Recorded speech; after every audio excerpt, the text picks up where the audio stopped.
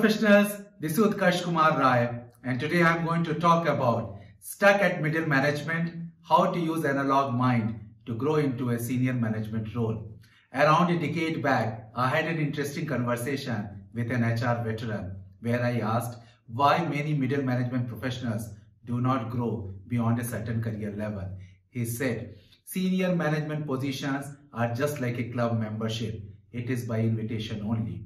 Beyond a particular career level, all positions are like club membership where membership is restricted.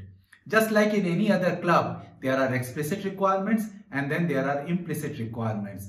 People apply against explicit requirement, but the club screens and interviews the person to find it out whether they are meeting the implicit requirement, that is a fitment into the club culture.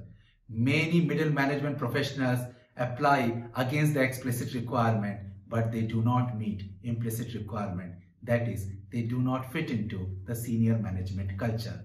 Subjectivity comes into play. In this century, with the advent of digital age, we are moving away from subjectivity and towards objectivity.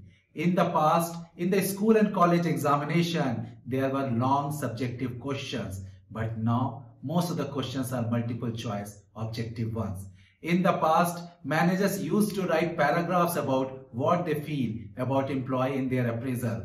But now, appraisal is basically to check against the measurable goal and the actual result. This century is forcing us to use our analog mind, that is right brain, lesser and lesser. Subjectivity is based on our emotions and feelings which reside in our right brain. No wonder middle management professionals who have grown by using their analytical skills, that is left brain, suddenly feeling handicapped when they face rejection based on subjectivity, that is implicit requirement. I was coaching a middle management professional who was struggling to grow into a senior management role in the last few years. I gave him a situation. If you have a visible role in your team and your other panel members have already given you a go-ahead, what you are going to look into the person as a hiring manager. He said, I will find it out whether she is a good team player and whether she can meet our company culture. I asked what yardstick or guideline you will apply for teaming and fitment into company culture. Without blinking his eyes, he said, I will go by my feeling. He himself is using subjectivity even at mid-management position.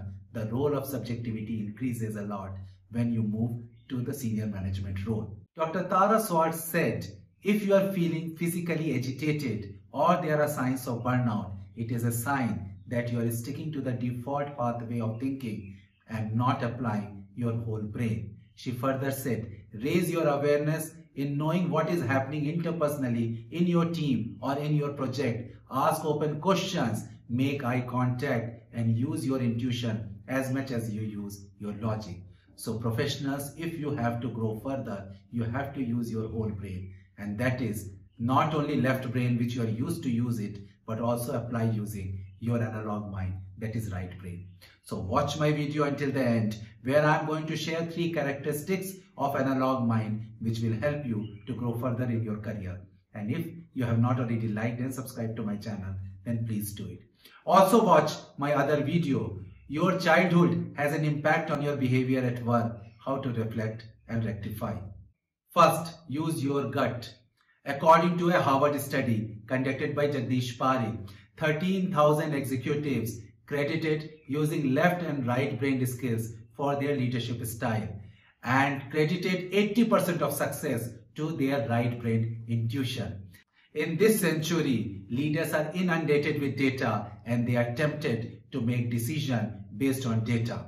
Even if data is pointing out something obvious, you have to use your analog mind, that is intuition, to make a decision. Use your gut and use data as a support. Otherwise, a robot can also make a decision based on data. Second, read body language. Our ancestors were very good in communicating with each other using body language and gesture. Civilization after civilization, humans come up with a language and that became a mode of communication, and the importance of reading body language and gesture has reduced. But in this century, we started using text as a mode of communication, which has further reduced the opportunity to use body language and gesture.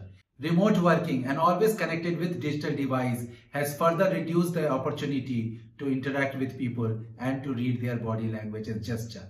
Tell me, when was the last time when you have focused more on reading your manager's body language rather than interpreting what the manager voice or text said? Learn the habit of reading body language of your manager, co-worker and stakeholders, and that is going to give you the right message of what they are feeling and give you an opportunity to rectify. This reading body language is also one of the important features of your analog mind and is a key for a leadership growth. And third, connect with people and situation. There are certain professionals who are much sought after because they have a special skill in dealing with peculiar situation or be at ease with strangers. They will always find a way to go around. They effectively use emotion to connect with people and situation. In my college Silver Jubilee reunion, there are a good number of people who have done better than the rest, and majority of such people are having this key skill, social skills, to connect with people and situation.